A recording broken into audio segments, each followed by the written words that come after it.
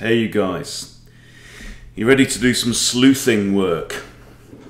So we're going to do an investigation, a bit of a deep dive into a non-accusation of cheating, right? So I had a message from one of my buddies, student. He said, I had a really interesting game, which I lost with a couple of blunders. My opponent played really well, but I don't think he was cheating. So, shall you and I take a deep dive into the recent activities of Tritty, rated 941 in Rapid. Okay, so first what we're going to do is we're going to go through the game that he played against my buddy, OT Milkar, and let's have a look. So, spotting a cheat is not an easy thing. Now, chess.com will have some very obvious tools, like level 1.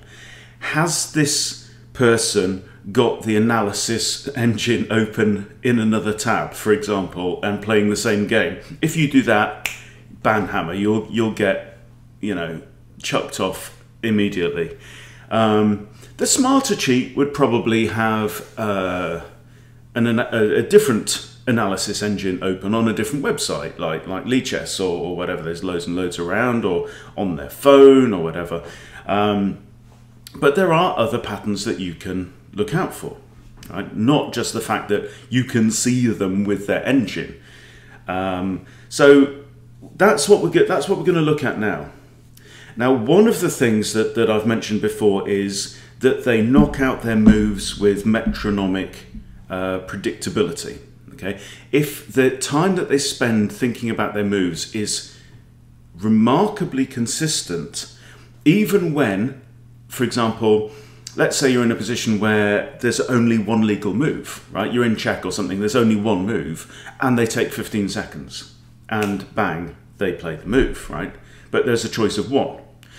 Or, but what if they find a brilliant move that is completely not obvious and is actually really deep, and again they take 15 seconds. To me, that would be a couple of red flags. Now, it's very difficult to say 100% this person is a cheating scumbag, but you know, all we can go on is the weight of evidence. So just for fun, and not meaning to you know, accuse anyone at this point, let's go through this game. Okay, so we've got e4, e5. Okay, so Tritty is playing with the white pieces, OT Milk is playing with the black pieces. We have knight to f3, knight to c6, and the Lopez. Okay, so normal move here is a6, yep, kick the bishop, and the exchange variation. Okay, so d takes c6 again is normal, and it does abandon this pawn. Okay, so let's just look. We're going to look at the time spent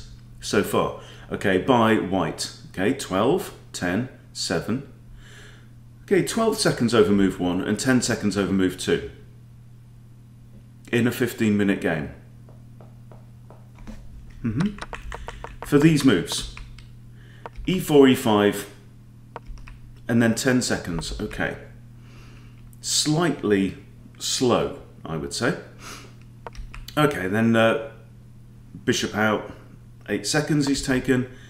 And now he takes 37 seconds. Okay, so these next 4 moves he takes longer. We recapture with the d pawn, which is the principled book move, I think. Knight takes the pawn, and now queen d4. Yes. So hitting the knight and also hitting this pawn, and white cannot save both.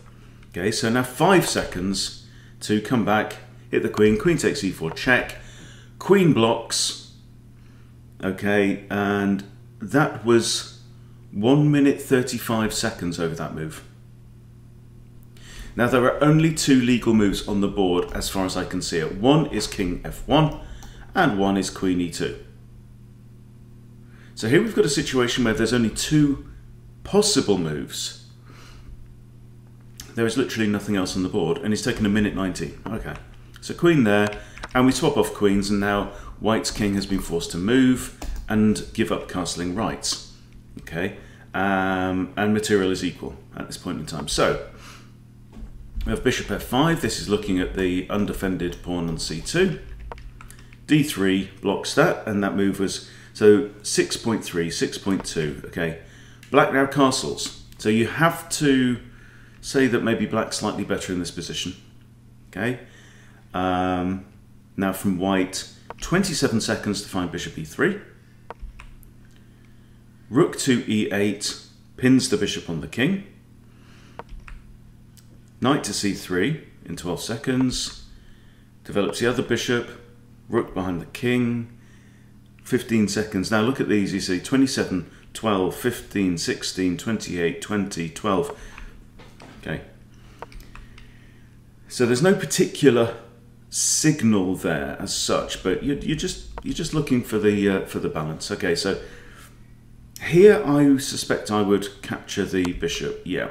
Okay, so black captures the bishop, pawn recaptures. Now the king is looking like it might find some safety over there. Lift the rook, preparing to double up the rooks and come after this pawn. Also, black here has the bishop pair, which could be an advantage in the endgame, particularly with an open board. There's no pawns blocked off, so okay, e4, and that was 12 seconds. Bishop there pinning the knight on the rook. h3, 12 seconds. And we exchange the bishop for the knight. Not 100% sure I would have done that, but you know, we've got 5 pawns, 6 pawns here on light squares. But the issue is, going into the ending, if you leave yourself with one coloured bishop, then your opponent could put all their pawns on that colour and block that bishop out, right? Or put all their pawns and pieces on the other colour and ghost your bishop. So here, I suspect I probably wouldn't have traded, but we'll see. Okay. So g takes f3, and that was 11 seconds over that move. Right? Guy's got 10 minutes left on his clock. Bishop's just taken a pawn here. It's attacking the rook. The rook can't move because behind it is the king, so the rook's pinned. Okay? And he has an immediate recapture. And 11 seconds was taken. Interesting. Okay, so now rook e3. So now we have the doubled up rooks, but this pawn structure is fairly solid here. Rook across, 30 seconds. g6, okay, pretty obvious. h4, 39 seconds.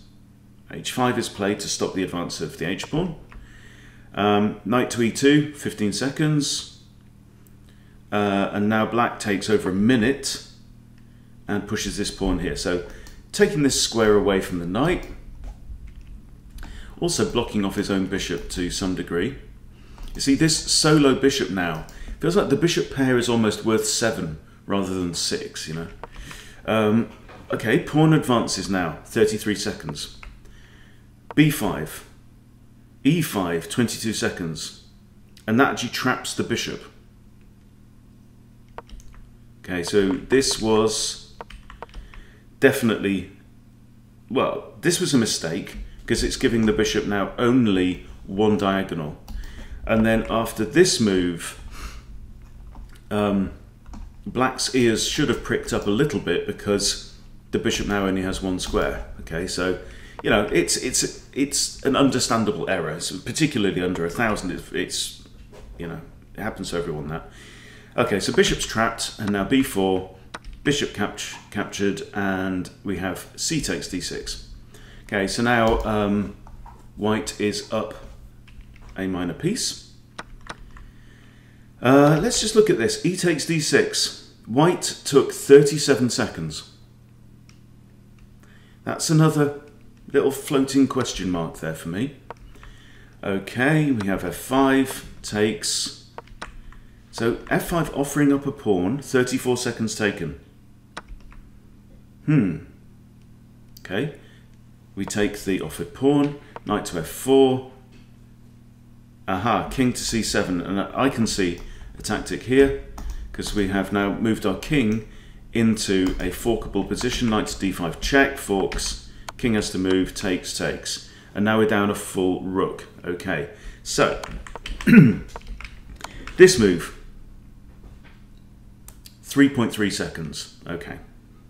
So now, I mean, a move that quick does not suggest that someone's got time to flick to another window, make a move, see what the computer says, come back and make the move. Right, so that 3.3 seconds is a human move, hands down. Okay, we have rook here looking at the pawn, defend, can't defend everything. Okay, and here again white is playing in 23 seconds, 17, 19, 25, 12, 16. It's all in that same kind of band. But this is the one I think here. This move, 33 seconds. I mean, it's not obvious. It is a decent move. 33 seconds and then 22 seconds to trap the bishop. Now, here's the thing for me. If this was white's plan with playing f4, that he was going to play this and trap the bishop and win the bishop, right? And now black in 25 seconds plays the wrong move and doesn't spot the tactic. Why another 22 seconds to play that? And then after this, why 37 seconds to play that? Okay, so I think that's a good place to leave the game itself. Yeah, because now we go down. So this is quite interesting actually. So let's just finish it off actually. Okay, so we lose the rook to a fork. We lose that pawn. We lose that pawn. We lose that pawn. Okay, now here. Okay, so this move. 43 seconds. Okay, and you know maybe he wants to calculate it. Takes. It's a winning position either way, right? Black plays that. 23 seconds taken to grab hanging pawn. Rook to here. Rook f6, grabbing a free pawn, 17 seconds. Okay, it's not incriminating.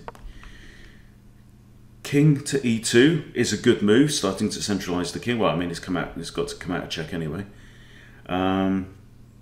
19 seconds. Okay, he's got two possible moves here: king there, and it takes 19 seconds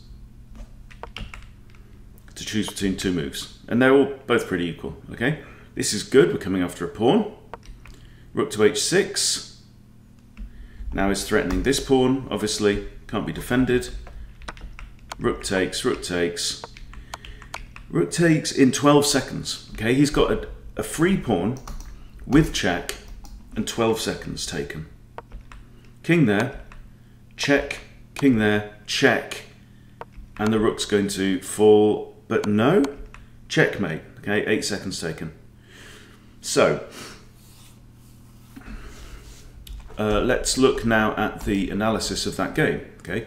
So if you look at the report, 99 accuracy.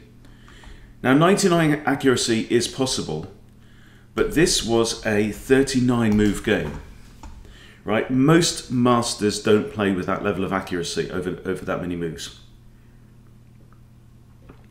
So to me, that is an odd one. Now if you look, so here look at the graph, right? So above the line is white. The best move possible is right on that little thin green line in the middle, okay?